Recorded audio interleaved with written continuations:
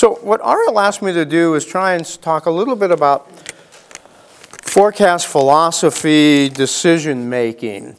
How many of you have been involved in storm chasing? So if you're involved in that, what's your process? Maybe you call up the SPC Outlook for starters. Maybe you don't. But somewhere along the way, you've got to make some decisions based on a forecast of where am I going to head to? What's the timing going to be? You're going through some type of forecast decision making. And hopefully it will get you in the right place at the right time so that you can see what you were looking to see. It's not a whole lot different compared to what we're doing upstairs, in that we have to go through a process and we have to make decisions, and we have to make decisions by a certain time, even if we feel like we don't have enough information, or that there's mixed signals, or there's uncertainty in terms of what's going on. You still have to make a decision. Because if you wait until the event happens, well, you've got the answer, but you're probably not also where you wanted to be. So you wind up going through a process. We go through a process as well. But I think in some ways, in many ways, it has changed dramatically over the decades in terms of how we go about forecasting. You don't have to use your imagination a whole lot to recognize that I've been around for a long time doing some of this. You know, I can't leave because they've said you can't leave till you get it right, and I'm still waiting to get there. But we had far fewer information a long time ago when I started. The SPC outlooks for severe weather go out to day 8 now, right? When I started, how many days did we issue severe weather forecasts for? Take a guess. 0? That's close. 1. Because we didn't have much more than the basic observational information you've been looking at, upper air data, RAOBS, surface data. That's basically what was available back when severe weather forecasting began in the 50s. And the forecast was for the current day. If you look at the SPC products now, the emphasis is still on the first day. We issue many more outlooks, mesoscale discussions, watches. If you look at the products that we issue, probably 75% of them are focused on day 1. So we still have our roots in the here and now almost. But what has changed to allow us to try and issue forecasts that go out many days now for severe weather? What's the first thing that comes to mind in terms of what has changed over and above having observational data? Numerical weather prediction. Numerical weather prediction. Numerical weather prediction, and that's right. Well, that started in the 50s also, just like severe weather forecasting in the old Weather Bureau. The numerical models have gotten much better and go farther and farther out in time. Initially, some of the models ran, you ready for this? A whole grand 24 hours. You had a 24-hour forecast. And that was it. So we had more limited data. We concentrated on what we could, which was observational data. And we got satellite data in the 70s, 1970s. And that was helpful, although it was much cruder than what we have now, obviously. But we didn't have as much data. And even when we had model data, it was a few facsimile charts of a few fields, relatively small number of fields. You didn't have that much to look at. So you had to make decisions with quite a bit of limitations to it. But really, moving to the NWP, numerical weather prediction, has allowed us to spread out into the future, and it gives us a lot more to look at. We've reached the point. In the old days, we used to complain, Well, of course I can't do any better. I hardly have any data to work with. Now people say, well, I've got more data than I can handle in the short period of time that I have to make a forecast. So one of the things that has changed is how do we manage the data that we are getting in? What are we getting? We're getting tons of satellite, tons of radar, tons of numerical model output. How many models do you look at if you're making a forecast? How many models do you have access to? Count them up. You run out of one hand, right? You can go to two hands worth at least. How are you going to, how do you manage all of that information, especially when the models may not agree on a particular solution? So you have a data management challenge. You have a challenge of extracting relevant information from the models, and that may vary from day to day of what's most important. So instead of saying, poor me, I don't have much data to work with, now it's, gee, if I look at everything I could possibly look at, the near-term weather event will have come and gone, and I'm still looking at data, and I haven't made my forecast. So that doesn't work particularly well. So this has become what Fred Carr has said. Fred used to say, well, we've got a fire hose of data, and how do we deal with it because it's going to blow us away? Well, I think some people say we've gone from a fire hose to a water cannon, and we have this continuous blast of data coming in. How do we extract the relevant information from it? And this is a big challenge that the meteorological community has not addressed particularly well. This is something that maybe we don't talk about a lot, but it really does come down to data mining, information extraction, and delivering it to a forecaster in a usable form in enough time so that you can assess it and move ahead with the forecast process. So a big challenge. So how many models do we have? Let's see, we've got the NAM, the GFS, the ECMWF, the Met Office, the Canadian Global. That's 5.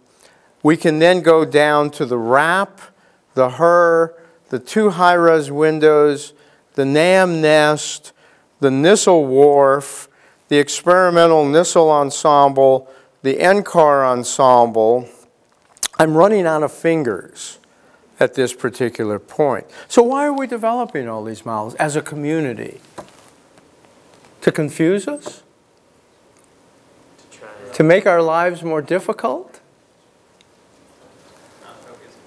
Or to try and come up with better approaches to modeling? So why do we have all the differences? Has anybody thought about it? What's a numerical model? We take the atmospheric equations, integrate them ahead in time, and we can come up with solutions. But what are some of the challenges? Well, how do you put together a model? A model is composed of a lot of components, if we even just exclude the data assimilation, in terms of physics packages, dynamic core. There's many options out there. You have many choices to make if you're going to put together a model. And in some situations, those choices are good. In other situations, maybe it doesn't give you the best answer. But if you're going to be a forecaster, and in particular you're going to be a severe weather forecaster, somehow you have to make some decisions on how am I going to deal with all of this information. And that's just the modeling part of it. Am I going to choose models I'm comfortable with?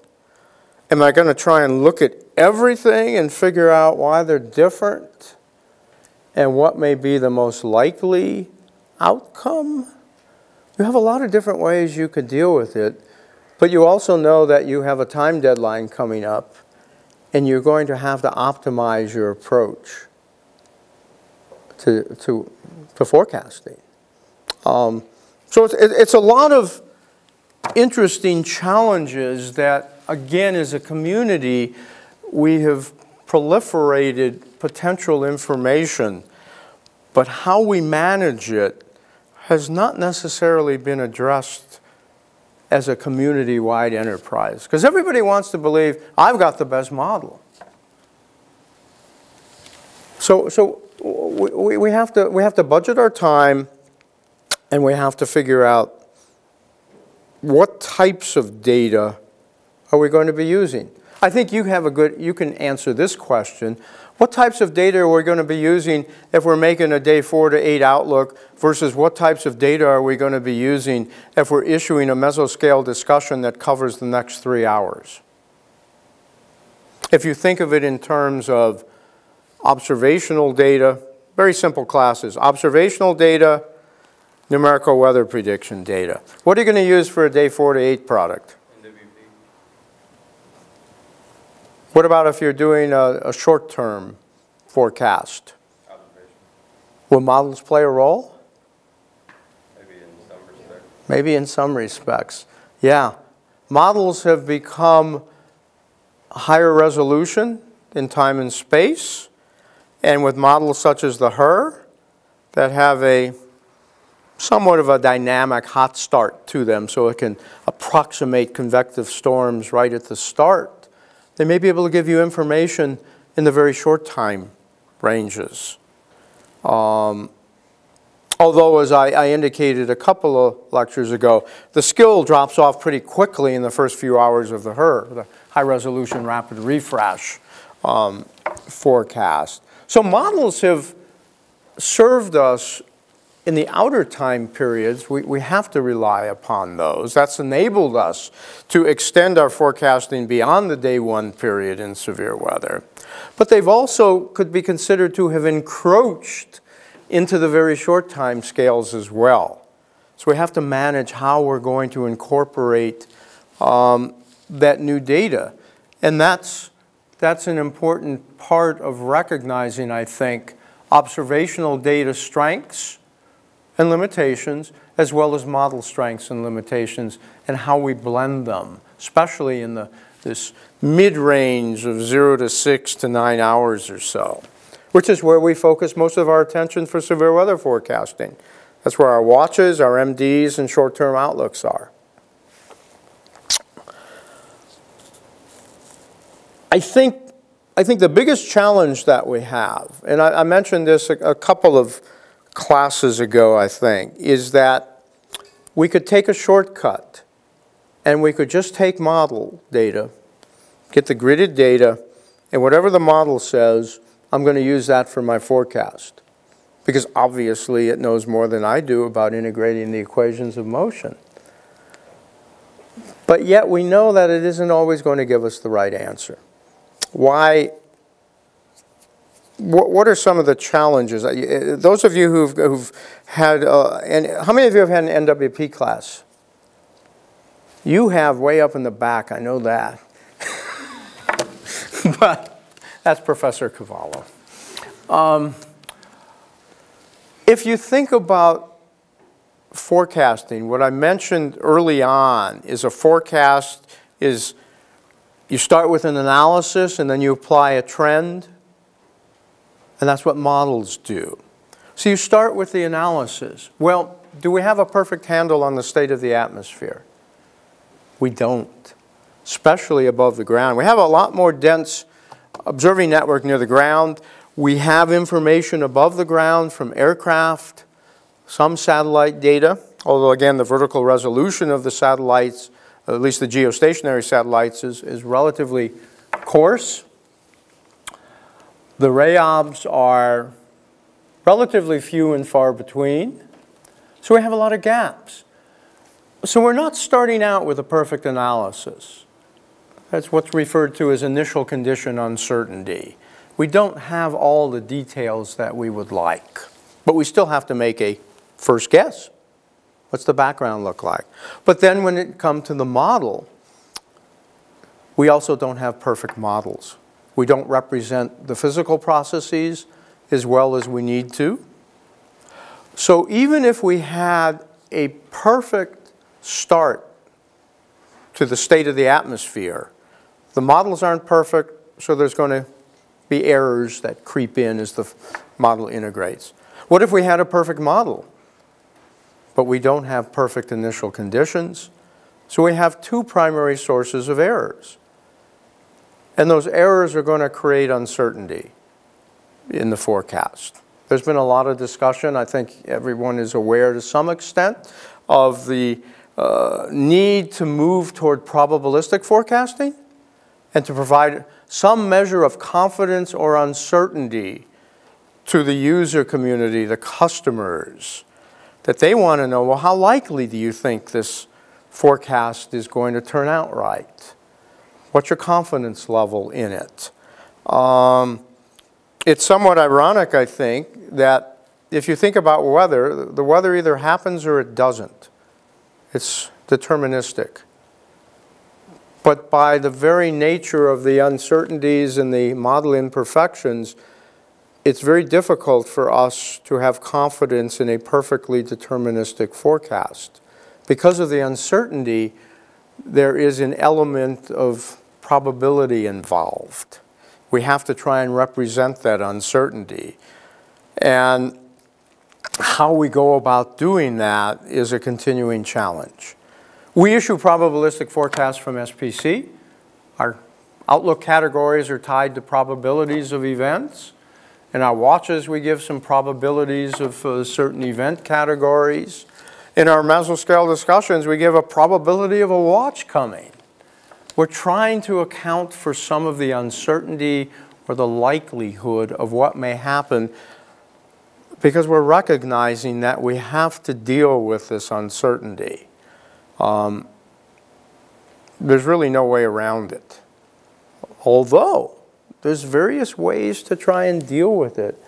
I've heard some forecasters say the role of the forecaster is to reduce or eliminate uncertainty and predict what's going to happen. That's what you're getting paid for. I've heard other forecasters say, well, no, the science tells us that there is uncertainty. We can't wish it away. And our job is to somehow incorporate and account for the uncertainty in our decision-making process. And if there is too much uncertainty, there could be a number of different solutions. You look at a whole bunch of different model forecasts, and they might give you some different solutions 2 days from now. Or you look at an ensemble forecast system. How many of you know what an ensemble system is? Almost everybody, where you have a number of model runs that may be different in some controlled ways. They all start out at the same time, and then you run them out, and you see what the spread is in the different solutions, and that hopefully gives you a measure of uncertainty. You can compute probabilities from it. Some folks say, well, if I have a large spread in the solutions, that tells me maybe I shouldn't be confident in any one particular solution. And I have to recognize that there's more uncertainty on this particular day, and I have to somehow convey that information. This is one of these challenging things in terms of how do we account for uncertainty in the forecast process. And it especially becomes interesting when we talk about severe weather forecasting. What occurs more often in Norman? Well, actually, this is a bad example. A tornado or rain. As little rain as we've had the last 5 months, but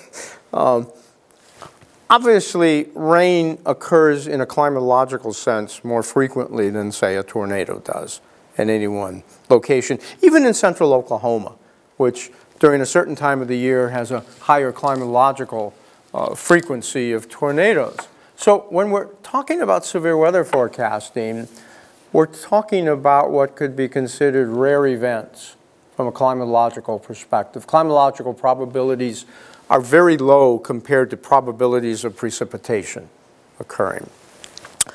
So there's even more uncertainty when we talk about rare event forecasting, and how are we going to incorporate that? That is, because more often than not, you could make a forecast in central Oklahoma without looking at anything and say, well, I don't think there'll be a tornado today. What are the odds you're going to be correct? On many days, you'll be correct. But if it's May 20th of 2013 and you're in Moore, that forecast isn't going to be very good. So how do we deal with this uncertainty, which is higher with severe weather forecasting? These are challenges that we have to deal with in this case. So when we're talking about severe weather, there's some uncertainty. We're not going to be right all the time. There's not going to be a severe storm at every square mile within, say, an outlook area. But yet, we know from an area perspective, there's going to be false alarms. So we have to balance the idea of false alarms and the ability to actually predict the event. But there's different penalty functions. If you issue a forecast, if you issue a warning, let's get it down to warning scale, that's easier. If you issue a warning, and you issue a tornado warning, and there's not a tornado within the tornado warning, so it's considered a false alarm, what's the user response to that? How might they react? What do you think? They're going to accept it? They're going to be unhappy? Maybe it depends on what they did. If they took shelter and then they came out and said, I didn't need to. They may not believe the next one when they're actually... So maybe there's a bit of a cry wolf sense, although some studies suggest people are somewhat forgiving of false alarms, especially if something occurred nearby. Okay, what if a tornado occurs and you didn't have a warning out? So it was a failure to predict or detect. How's the response going to be? That's worse than false alarm. Ah, so the penalty function is different between a failure to predict and a false alarm. So how do you weigh that into your forecasting? Are you willing to include more forecasts if you think there's a chance something might happen? Where on the scale of chance is it? How do you determine that? Are you up on the upper end of the scale, the middle part, the lower end? You have to consider these different things in the forecast and warning process for severe weather, because it can have a high impact. I think one of the things that we have to also consider is that if you go into weather forecasting, no matter how smart you are, with the exception of Ariel, you're going to be wrong on some days. It just goes with the territory. This is something that we have to deal with as forecasters. Think of a baseball player. How many of you have any knowledge of baseball? How many of you know anything about batting averages? Quantitative. You're considered a good hitter if you're, quote, successful 3 out of 10 times? How successful is considered success in forecasting severe weather? If we're right 3 out of 10 times, so it's hard to know on that. But what it comes down to is we're going to not be as correct as we want to be. I don't know if Rich has told you the story of his first severe weather forecast, his first solo outlook.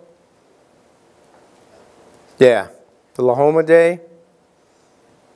Sometimes it's good to get that out of your system fast.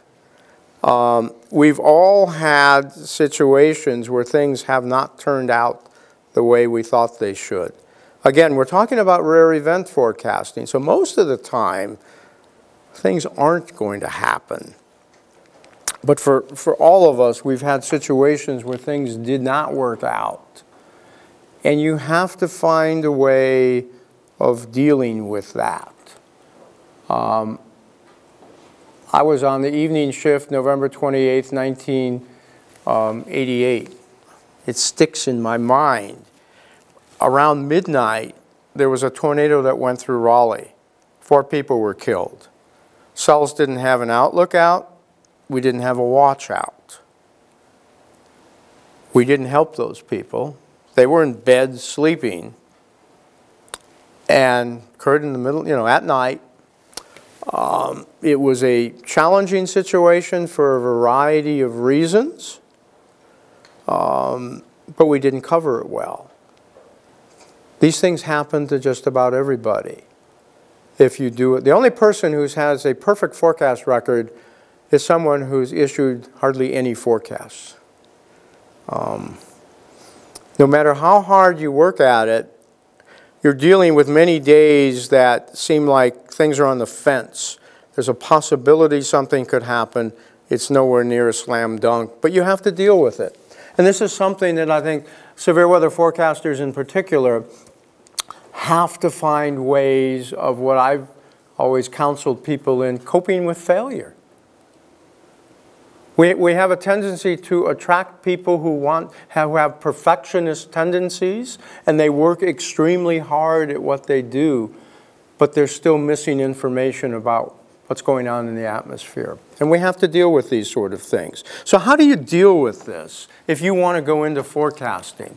One of the recommendations I would make is you're going to continue to study and learn for as long as you can. As long as you're breathing as a forecaster, you're going to study, you're going to do research, applied research to help, you're going to study some more, and you're going to continue to follow that path because we can't know enough.